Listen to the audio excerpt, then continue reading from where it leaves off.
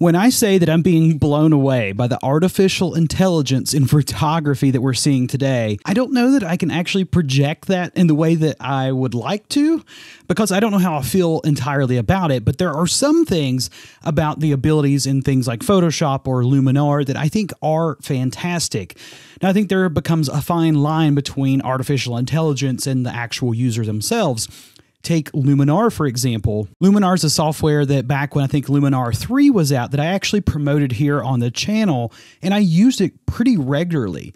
But as they started updating into Luminar 4 and Luminar AI, it became more about the artificial intelligence and less, in my opinion, about the user experience of actually being able to create things manually or in like that analog sense. But one of the features I'm seeing a lot of people on YouTube talk about that Luminar AI has is to make a really nice bokeh in the background, or to really just blur out the background of a photo of like a portrait or something.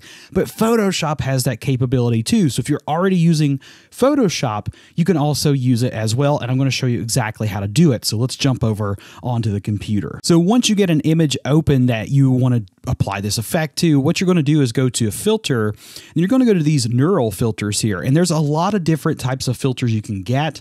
There's some for landscapes where you can turn them from summertime into wintertime. I've had some good and bad luck there, but some of these other filters deal with portraits. The one we're going to be looking at today is called depth blur. So what you could do is actually control a few different features here. So what I'm going to do is go ahead and cut this on. The focal distance is set at 25. The focal range I have at 0, but I'm going to go ahead and click focus subject as well. And currently the blur strength is at 50. Now, it's going to take a ridiculous long amount of time for my computer to process this. Depending on how fast or slow your computer is, it might take you a bit too. So let's sit here and wait together. Kidding, of course, with the power and magic of video editing, here is the final image. So this is what Photoshop came up with using its artificial intelligence for this particular image, and I think it did a fantastic job. So if we were to actually zoom into this image here, we can kind of see how it's actually doing. You can see that the lines that it's cut out here are not too bad. Now, I do have a problem with my wife's hat here. You could see that it is blurred out. Maybe it thought it was one of the cars in the background. It did a great job on this side, but this side of the hat is a little bit too blurry, and maybe that's not the best there. But what we can do is maybe just bring this blur strength down just a little bit, and let's go to about 35% and see if it does any better. So even going to the 35%, I'm still not entirely happy because of the fact that this part of the hat is kind of out of focus. Now, if you are using natural bokeh and effects through your aperture, say taking a photo with a certain really fast lens, like this would probably be maybe what, like a 1.4, 1.8, something to that extent, or you're just zoomed in. At this point, I don't even think it would be a 1.4 here, maybe a 2.8. But unless you have like an ND filter, you're not going to get those super fast apertures at this setting. So what you could do is get more of like a telephoto lens and stand really far back and kind of zoom in that way to pull in the background, but it's still not going to get that overall look. So here's something we could do. You know, even this car here is not entirely out of focus, but even though it's not 100% perfect, the artificial intelligence going on here and the ability for us to manipulate images like this. So I think I was watching a video, Peter McKinnon was talking about this in the realm of Luminar, and he was saying, you know, maybe this doesn't necessarily replace a $3,000 lens, but you're still getting the look of a $3,000 lens. Now, I wouldn't necessarily do this on something I'm going to make a massive print of where people can really see those fine-tuned mistakes. But just to share something on social media, say Instagram or something like that, this photo is fantastic for that. So let's go ahead and take a look. This is layer 1, and this is without. So this is just a straight up image out of camera, and then bam, there we go. Now, there's another way we could go about this without using the AI. We could actually do, well, I mean, technically we're still using AI, but you could go to select subject, create a new layer with that subject, and then in theory, you could just blur out the background of the image to create some type of look. And see, it's not really finding her hat very well, even with this select subject. So let's just go on in here a little bit, and we'll just kind of create our own little mask. So we'll just kind of make this a little better. I'm not going to do this 100% perfect because I just want to kind of show you, for tutorial purposes today. This is Chad's really quick way of making sure we include this mask in the details. So there we go. Okay, let's make sure we got everything that we want. Looks good enough to me. Hit Command J, create a new layer with the subject. Now, with this background layer, just to make sure we don't destroy it, let's create a copy of that layer. Then let's go to Filter, Blur, and then let's just find something. Let's just go for Lens Blur and see what that looks like. So what it's going to do is pull up this dialog box for us, and then we're going to get to determine how much we actually want this blurred out. I'm just going to go with this just for the sake of going with it.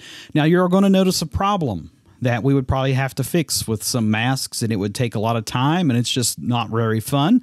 But while this is applying this lens blur, let's go ahead and make sure that happens, and bam, there we go. There's some amazing bokeh. But what we have going on here is all this is blurred out, and that really should not be. So at this point, we'd have to create a mask. We'd have to go to our brush, get a nice soft black brush, and just kind of paint away some of this scene. Now that's just extra steps that you really shouldn't have to do, and obviously there's still going to be some issues like around her arms where we did the cutout. It's just going to take a lot of time if you want to look really good with it. Now let's go ahead and cut these layers off and cut this back on, and that looks pretty dang good for how Photoshop did it automatically. And now I'm actually noticing, because of that last little trick that we did, that the hat is even messed up in this part here as well. So that's something to think about. Maybe in certain scenes or circumstances, it's going to look better than other scenarios. But the power of AI in these photo editing softwares are becoming amazing.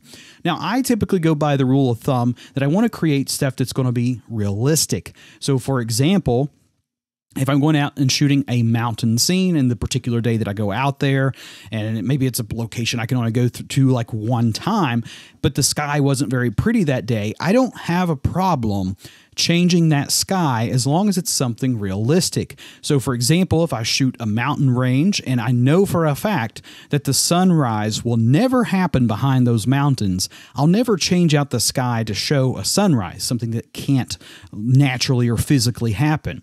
But if the sun sets over there, I might throw in a pretty sunset and vice versa. So there are some limitations I put on myself as a creator with a particular image because I want to showcase realism. If I want to show something that's not very realistic, I will do that. And I do that a lot with my self-portraits.